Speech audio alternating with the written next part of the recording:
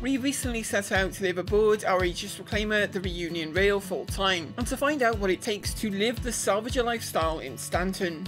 When we left things off, we were returning to New Babbage to pick up a healthy supply of Picos to adorn the ship and ensure that we encounter good luck on our travel. The end of day 1 was good prep for day 2, where we finally got underway with the business of salvaging, and we'd be sending out the crew to return with Picos. Who wants to go and do Pico duty? I will. Vlad had been placing Finley Spacewall plushies on my dashboard earlier on in the day. Yep. What happens when it raises up is just Finley falls off. That's all it is. Pico, on the other hand, Pico knows how to sit properly. Several accidents would befall our Pico-less ship, starting with Cyrus falling off a ladder. The ladder didn't grab me, so I fell out of the joint. Oh no, how bad? Just 13%. Now, my plan was to stay on board the rail as I had an idea that I wanted to test, but after we had some crew snacks, the rest of the crew were heading into the spaceport. No, you guys go ahead, yeah, go and buy some Picos. Okay. I figured we didn't all need to go in, you know. I was heading down to our vehicle deck to move the PTV. I figured it would fit up here on the habitation deck, and I wanted to confirm it, but I was about to have a pretty dumb accident myself. I'm about to show you what a real plushie looks like, boss.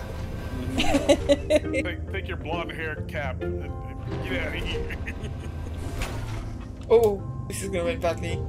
Maybe. What? Maybe I'll survive this. Maybe. Oh no, maybe I won't. Uh-oh. I'm being capped. Probably should have left her in the ship alone. That was our fault. New Babbage would soon come to the rescue, sending me to the hospital. I'm being rescued anyway. I'm in Amsterdam, anyway, so all the gear should be fine, and the ship's in a hangar. But nonetheless, I felt the need to explain myself to the crew. I was going to try and move the PTV to a different deck. And then I went to the wrong floor, so I went to the salvage processing floor. And at the very last moment, I realised I could drop down into the salvage hold. So I went to run forward to get through the door, but the ramp was just coming up on the elevator. You know, like as the ramp's coming up, there's like a gap between the door and the elevator. And I fell down there, and it's about 4 stories till you hit the inside of the elevator door. By the time I had made it back to the spaceport, the crew had finished up buying Picos, and with the exception of Vlad, who was now in New Babbage doing a little shopping, had returned to the ship. I cheered one last idea for experimentation with the crew to try and bring a Fury on board, but this didn't feel like the right place to do it. Testing the whole Fury thing was probably better done in space anyway. Thank you. On board the ship again, signs that luck had returned to us were now everywhere. Good to see Pico making a return. One on each of the utility box. I got 2 on each bench in the hallways. There's the thing, is too many Picos. That is not a thing. Now to see if Pico can beat Finley on dashboard balancing. Okay, let's see if Pico sits. Does Pico sit better than Finley or Francis? Okay, it's looking good. Oh, Pico let us down. Literally overflowing with Picos now, we set out to return to space.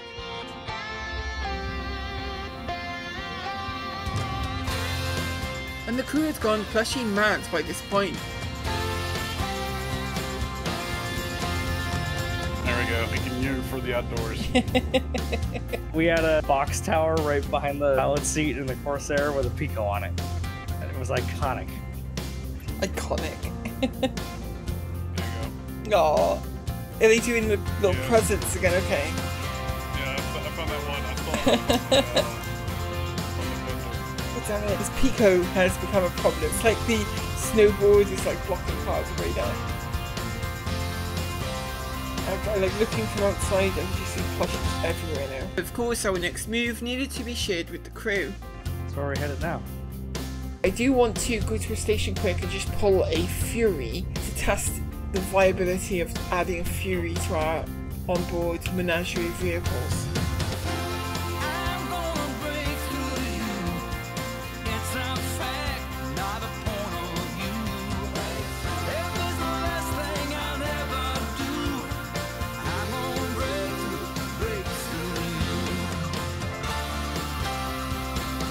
Our destination to experiment with the Fury would be Microtech's L2 Lagrange cloud, but en route we'd see the first of many signs of a disturbing problem with our onboard items. Oh yeah, what happened to the one SU box in the docking room? Did it disappear?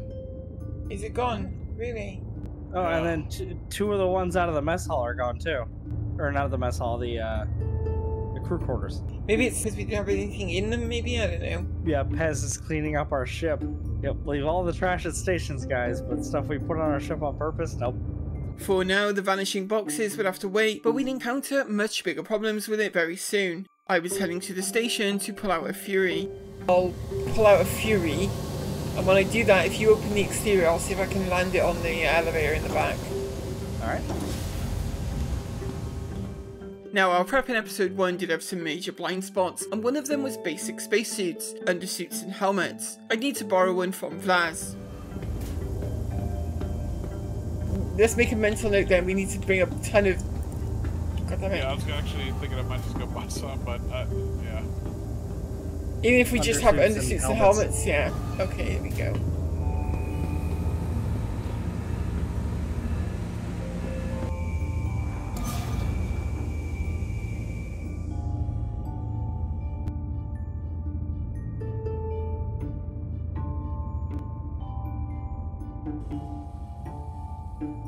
You look so tiny from up here. Ooh, this station's cool. Wow, I like this layout. Weird. Vlad, what are you going to buy undersuits, right? Yeah. Okay, I'll pull the Fury and test that now. The Fury is very small, and I was really hoping that it would fit on the small cargo chute elevator at the back of the Reclaimer. Go ahead and open the exterior. Alright, exterior is open. Let's get a closer look to find out. It immediately did not look like the Fury was going to fit, but I would try the other side before calling it. It won't go from this side, because of that old railing. But from the other side, maybe? I mean, that's what I thought you meant from the start. Top of the ship.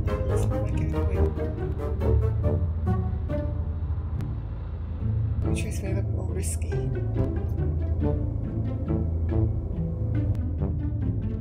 No, this isn't going to go in. Just a little bit too bulky, it feels like. Yeah. Of course, the main elevator is a lot bigger. Chief had come down with the elevator, but had forgotten to change into a spacesuit beforehand. I'll go back to Area 18. I'll buy a whole bunch of undersuits, helmets, all that stuff. Okay, cool. Okay. So I'd be trying to put the Fury into the cargo bay. But I'd hit an obstacle pretty much right away, and it would prove to be quite a problem. Might have a bit of a problem here. Very minor problem, but okay, I might have to get out and remove these missiles with the tractor beam. Nobody move the elevator right now, because that would be a bit of a disaster. I think I can get this out. Right now we were still in Armistice Zone, so I try wriggling free one more time.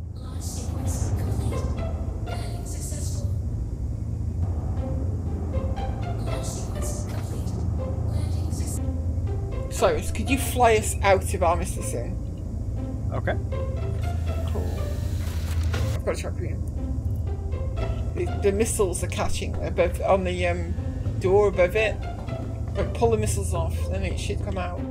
While we were moving, I pondered whether the Fury would fit better in one of the other decks, or if the same problem would prevent it in all of them. I wouldn't be able to put it in one of the storage areas, but we could pull it, at least get it out. Unless the doors up there are taller, but I don't think they are. With the ports unlocked and shields off, I could only move the Fury itself. Okay. Tractor beam won't lock onto any of the components of the ship. And with shields on, I just was unable to grab any of the weapons, despite the ports being unlocked. I have not used tractor beams for this in a while, so it is likely that I just missed something. I'm gonna try a two-hander. There's no way for you to get it to me. Oh. This thing is completely 100% jammed. The only thing I can think is to actually try and move the elevator and see if that pops it out, but it could end badly, obviously. Really, we had no choice. The elevator would have to move for me to get out or anyone else to come down, so we just had to go for it. Okay, look, I'm just going to send the elevator up. We'll hope for the best. Up or down? Up. Oh, ew, it freed the Fury. That looks like your head cap, though. Well, I'm injured. Hello. My medical pipes is right out over here. How feasible is it to just leave a Fury on the elevator? That make moving cargo pretty difficult. It's true. We answered the question, is it practical to keep a Fury on board? And the answer is no, it is not.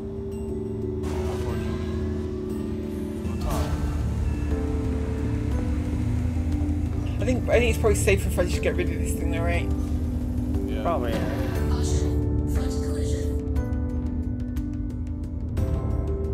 Just leave it in space here. Yeah. We could have salvaged the Fury. We got a lot of salvage off of a Fury. Yeah. Most of our storage boxes were vanishing. They're all gone. I guess just use the one in the cafeteria for now. Or one of these out here. And as it seemed to be the empty ones that were disappearing, we figured it was Pez clearing up of unused items. So we went around making sure any remaining boxes had things inside them. I'd be bedlogging on board the reunion rail here at Mikkel 2 to end day 1. With the current limitation on bedlogging, this meant the rest of the crew had to leave the ship sadly, and would have to get picked up again on day 2 or make their way here. Fortunately, the beds in the captain's quarters isn't suffering from the same problems as the beds in the crew dorm.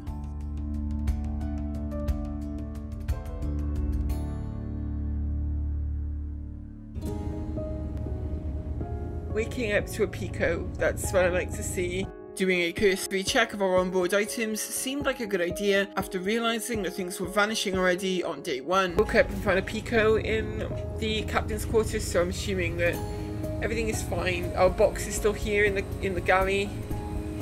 My empty bottle I left there yesterday is still there. And the bridge was the same mess that we'd left it the day before. Got some plushies everywhere, my god. Pico, you're gonna be my co-pilot.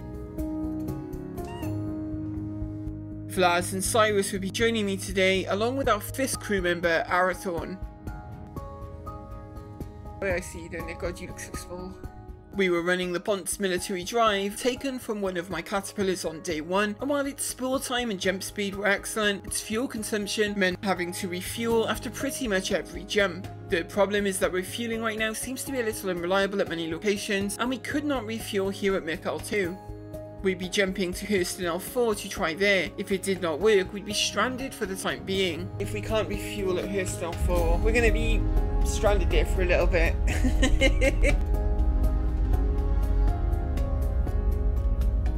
But I let Vlad know that he can have his seat back if he really wanted it. If you really want to, you can move Pico from the co-pilot seat.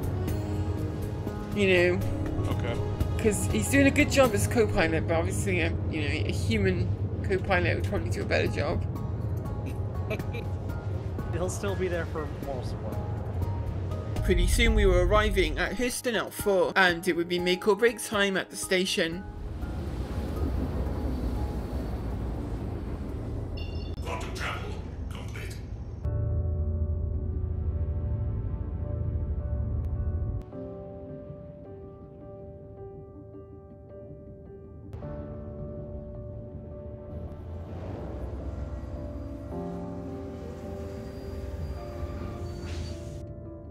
We are refueling! Hooray! Quantum fuel at 100%. Probably throw a couple note costs in there too. So we were not stranded this time, and we'd even taken on our very first salvage job, a Drake Corsair out at Microtech L4 Lagrange Cloud. What's there? Like standing up turret until we're on site that way. Good idea. I think this far out we should be undisturbed, but you never know, right? It was exciting to finally be putting this ship to use. Can you believe we're doing it? Everything's on board the ship now, and we're actually... This is salvaging. Actually salvaging. Our first real job. I'm just being very careful because, as you know, my track record in asteroid fields is not great. Just being extra careful. And the reclaimer takes so long to adjust. It does. It's like then you're trying to brake and you're like, huh, these brakes are doing nothing. There are no additional contacts on radar. You could scan it and check for cargo if you want, Flaz. Or unless you want to just go over and be surprised, your call. Oh, I'm just gonna go over. It was time for this salvage crew to get to work. Starboard. I seem to have pretty much good angle on most of the ship. Do we need to pull any of the weapons or anything? No. Yeah, No. Weapons and components are worthless. There's literally no point in that. Flaz was checking the cargo on board for anything valuable. Gold? We want that. Gold. Gold's pretty good. So it looks like gold is probably the best. Yeah, let's take the gold. Meanwhile, Cyrus and Arathorn were operating on scraper turrets, stripping hull.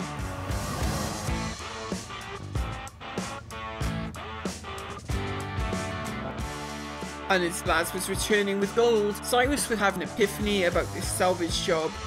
Oh, that looks like a 2SU thing. Yeah, there's two SU grids. You know what this is right here? This is saying adieu to the previous Life Reborn series. Oh. A reclaimer eating a Corsair, yeah. How much is in your buffer already? We have a shared buffer. Oh, okay. Okay. How much is in there? Curious, out of curiosity. Not much. They made scraping worth more, but they made it much slower. Why wouldn't we just pop them and move on? Right? Yeah. You'd probably still make more just popping them and collecting. Can you rotate the ship? No, it's fine. Yeah, this is awesome. Ship lights are now controlled by a salvage turret. Yeah, it's freaking bright, those lights. Oh yeah. And I was curious to see if that worked correctly, so we'd ask Arathorn to cycle the lights on his turret. Hitting lights? You can put it back on if you want, like I know that it probably helps you see the I was just curious, that's all. Like, how they It work. is really right. Yeah, it is kind of hard to see where the salvage material is without them. So. Yes. Using the tractor beam to manipulate the ship, it's definitely a good idea to add it, you know. 'Cause it promotes teamwork, right, you know? Yeah, we just hit 5 SU a bit ago. Yeah, it's that bad. I mean, that's not even. But we can always try different heads later. Hull scraping was proving to have very meager returns on this Corsair, but Vlad was prepping to break up the ship with the claw. Yeah, that got right in my way.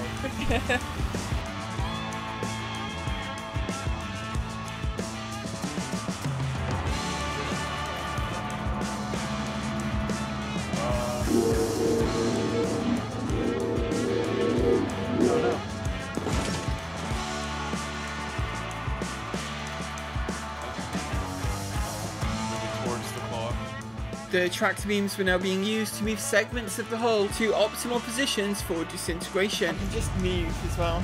Oh, I was gonna pull a few more in, but...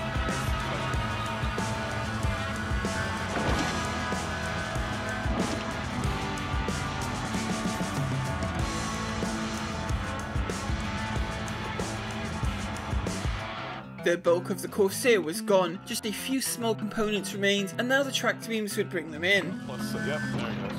Nice. Yeah, I don't think we can disintegrate those. Yeah. What's the buffer at? 53? 53, yep. Not bad, you know. But Cyrus would spot another job for us out here at Mikal 4. Yes.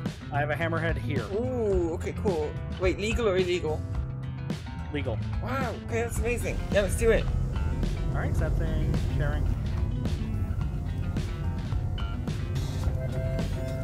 Can I see it? 130 kilometers out. Ship reposition around it. Ooh, that looks real close. Let's move it down here. Good. I was worried. My track record for hitting asteroids is not great, and the thing about doing a life aboard adventure is you get very invested in the ship with all of the stuff that you'd moved on board, so you really don't want to take risks. I'd be keeping to very sensible, careful flying the whole way. Look at that hammerhead. That's money right there. Mm-hmm. Press engines. I'd get our salvagers to give feedback on positioning to make sure they could both see and reach the target. This is good. This time I was heading into EVA with Vlad to search the Hammerhead for cargo. The secondary mode of the tractor beam is a traversal mode that allows you to pull yourself along at a greater speed than just EVA. Mind hitting the lights there as well? Yeah, that would have helped. Sorry. Contanium. Just like. Yeah, it hurts your eyes. Yeah, I get it. Scrap, scrap. Gold. But there's one Quantanium. I mean, Alright. that's good. Ooh. That's 22k right there. Yeah.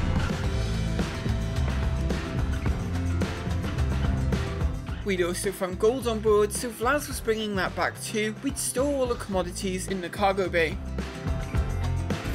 Yeah, just head to Loris and I guess. The Hammerhead is too big to fit into the ship's salvage buffer, so after a drink, Vlad and I needed to go and empty the buffer into boxes. Okay, Vlad, let's head back to the cargo bay then. Clear that out because the Hammerhead is going to completely fill the buffer. Yes. Vlad and I were ready to pull boxes in the salvage deck, but there is a problem choosing the box size right now when the salvage turrets are active. We got a firm out construction material. Okay. The flickering problem is still a thing. Can you guys stop salvaging just for a moment so we can set the boxes? Yep. Construction. Okay, and also check. Okay, we're good. Yeah, we're good. Under your wing, everything is alright. Oh, I like how you put the one SU on my side. That might have been all of it, yeah. No, there's still some in there. The Corsair would empty out into a handful of 8SU boxes, but as the Hammerhead is too heavy to be moved by tractor beams, I need to reposition the ship for our salvagers to reach the other side of it very soon. I'll head back to the pilot seat now. You got this, Glass. You know, you've moved a box before. Just remember, you bend your knees when you pick things up. Don't bend your back, bend your knees. I could wait a long, long time to prove that I am true. I hope you believe me. I will stay and never go away. Just go over to the other side and look directly at the ship, then strafe up. Another time we could have been like strangers, turning as we passed along the street. Down a bit more. Yeah, that's good. In another place where none of this would matter. Days have passed and wishes have been lost. As the hull was getting closer to fully stripped, it was time for Vlad and me to prep for fracturing. Cyrus and Arathorn would be heading back to deal with the material coming in, as there would be more than the buffer can hold in the two separate parts of the Hammerhead. I will stay and never go away. I think we cleaned up most of this. There's little bits here and there, but It was time to prep the claw. We gotta empty out the buffer. No, I know. Well, you can crack it, just don't collect it. 209 SCU.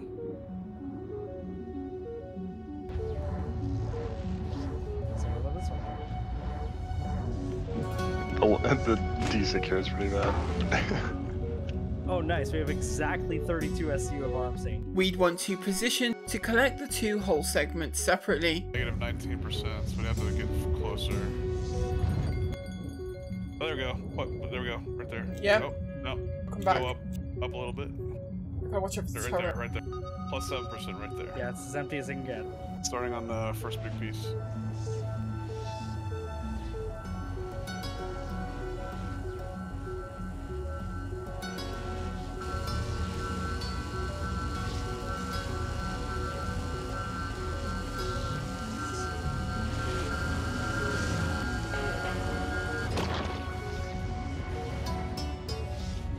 Alright, we're full. Do you want to deactivate the field? Yeah, it's deactivated now.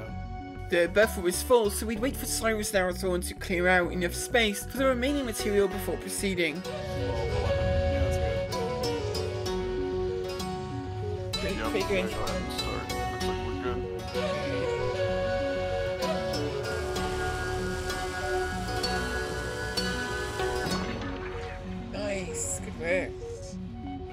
at 15 total now, so we're good. Naturally, we needed to refuel again before moving on, and I was finally ready to talk alternate drives with the crew, who, to be fair, had already suggested a change, as had a few commenters in the last video. You are right, we should swap out the drive for a civilian drive. With the current fuel consumption with this drive, like, the jump speed is great, I love it. But we have no fuel to escape if we needed to. And we'd spot Zero Exception out near the station as he was joining us to provide security. There's a ship out there, it's Zero. We're always wary of ship markers, but yeah, it's just Zero. True. Because obviously it's only at one. Oh, yep, processing. Yay! Cool, good. We wouldn't be heading to Sal just yet, as Cyrus picked up another Hammerhead job for us, this time over at Hurston L4. An en route channel patron Brave Commander would catch up to us with supplies and an offer to provide additional security. I will gladly read my Inferno and just have the gun go burn. Immediately on arriving here, Vlaz was consumed by the smoke monster on board. Oh my god! Wow, that's the worst I've seen it. That is the worst I've seen it. I can't even see the station. No, So I can barely see you. I don't know how you're gonna be able to see rocks. What? We're gonna be able to see rocks? I can see my side. Oh, okay. It's only on the claw side. On my side, there is a very clear area of the canopy, and then as soon as it hits the middle of the canopy... Oh my god! That's like just a wall of white. Alright, whatever. I can see nothing out of your side, yeah, like, at all. Yeah. Fortunately, we were able to make it out to the wreck, but time was short, and so we'd opt to just crack this one.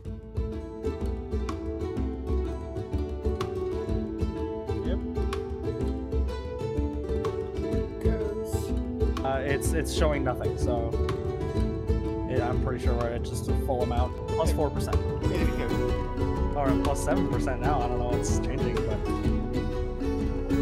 239.6. Wow, damn! Couldn't be any closer, really. Alright, starting injection. Oh, plus 15%. What's the SCU value? 30. Oh, Alakazam. Oh, but it gave us more than 40. It's a mod math, but I'll take it. Vlaz was moving cargo, and by now things were looking much more substantial. Oh my god, the cargo bay is looking very full of stuff. By the standards of salvage crews that I've seen on our Discord server, this is really only a modest day's haul. But as the first day for the reunion rail-in and screw, I think we were satisfied with the haul on board. We were heading for Hurston to sell off the material. Yeah.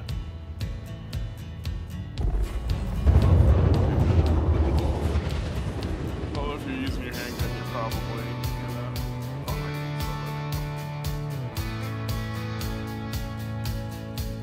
And I'd been learning some tricks with the Reclaimer myself to all of these landings in atmosphere. So what I'm doing now is I'm positioning it before I deploy the landing gear, because you have so much more control before the landing gear goes down.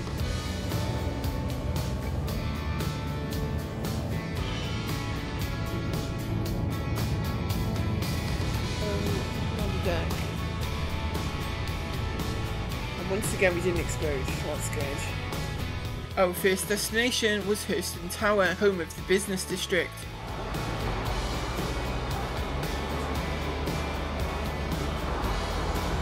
It's so great when you're approaching it from down below, right? Like it takes on a whole different shape, you know.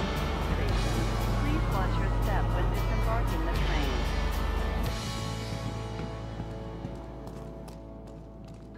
As we made our way to the trade division, I was curious about how much profit we'd see. We had to make 2 stops on this day, and the first was expected to be the smaller part of the profit. Okay, we have 752,000, sorry, for the RMC. Yeah. So 50 for the Quantanium. So that's 800,000 so far. 42,000 for the gold. We've got a lot of RMC that apparently can't be sold. There are an seemingly infinite number of RMC detected, but all at 0 SCU.